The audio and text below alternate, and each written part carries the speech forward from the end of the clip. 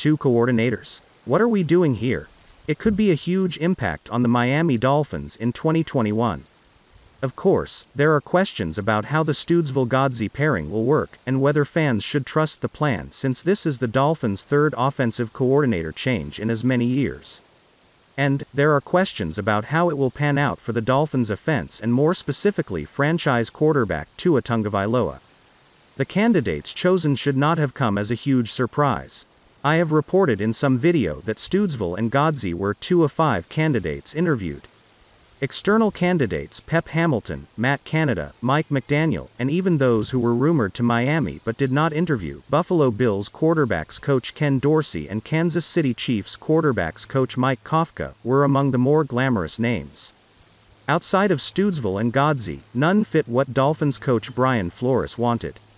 Promoting the pair from within means Miami's offense will have continuity coupled with new ideas and flexibility, which should prove to be an asset for Tagovailoa entering year 2. For those dissecting what every move means for a potential Deshaun Watson trade with the Houston Texans, promoting Stoodsville and Godsey leans more toward building around Tagovailoa than placating Watson. The biggest takeaway with regard to offensive scheme is Flores didn't think all of the Dolphins' 2020 offense was bad. Flores likely wants to run some of the run-pass option principles that were successful under former coordinator Chan Gailey.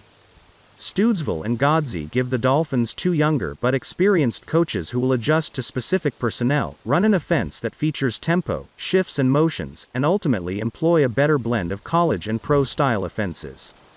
The best part about having 2 people running the offense is the versatility in game planning ideas.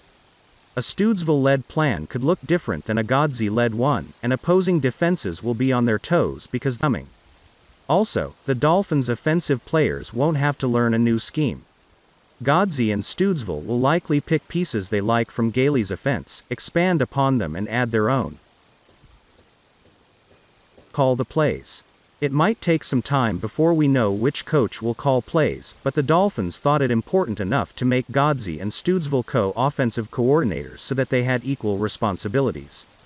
From a team perspective, the benefits include minimizing pressure when things go wrong as both coaches would shoulder the blame, and it also could lessen the likelihood of another team hiring them away. The New England Patriots have a history of giving coaches play-calling responsibilities without the title, such as what happened in 2009 to Bill O'Brien when Josh McDaniels left for Denver. O'Brien remained the Patriots' quarterbacks coach in title, but he also assumed most of McDaniels' responsibilities, including play-calling. Flores was the Patriots' defensive play-caller his final season in New England, but he never received a coordinator title. It's possible Flores adopted some of these principles from his New England days, though split roles aren't new or exclusive to the Patriots tree. As of now, there is a co-coordinator situation in the league. The Minnesota Vikings have Andre Patterson and Adam Zimmer as co-defensive coordinators, and coach Mike Zimmer calls defensive plays. The most recent co-offensive coordinator setup was the 2016 Chiefs with Brad Childress and Matt Nagy. Though coach Andy Reid called plays there, Childress and Nagy had significant roles creating the game plans and they went 12-4 that season.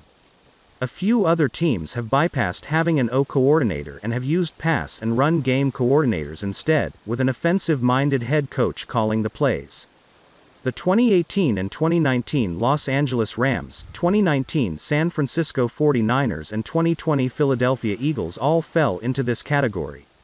The 2018 Rams and 2019 Niners made the Super Bowl, each with the number 2 ranked scoring offense.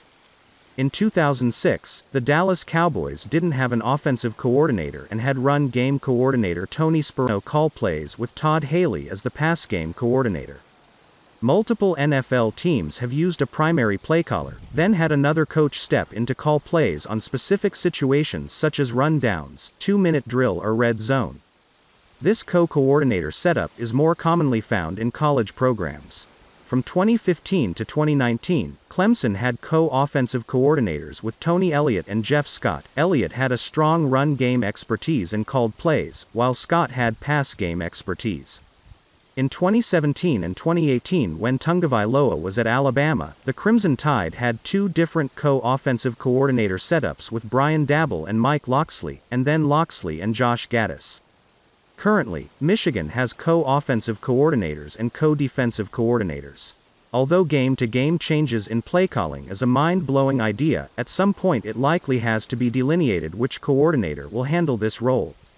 It helps that coach get prepared, get in rhythm, and makes clear who has the hard decision on 4th and goal late in the fourth quarter. Stoodsville and Godsey split play-calling duties at the 2021 Senior Bowl, and the Dolphins view both as capable of handling the role. How does the Stoodsville-Godsey combo work? Godsey, 42, spent the second half of the 2020 season coaching Tagovailoa, and that familiarity with the quarterback played a notable role. He also spent 2 years calling plays as the Texans' offensive coordinator, 2015-16. Houston's scoring offenses ranked 21st and 28th, respectively, but they won the AFC South both seasons with quarterbacks Brock Osweiler and Brian Hoyer starting most of the games. The relationship between Flores and Godsey is important, too, as they worked together with the Patriots from 2011 to 2013. Godsey said last year he has talked to Flores every day since they met each other. Godsey, who coached the Dolphins' tight ends the past 2 seasons, helped develop Mike Gesicki into one of the league's better tight ends.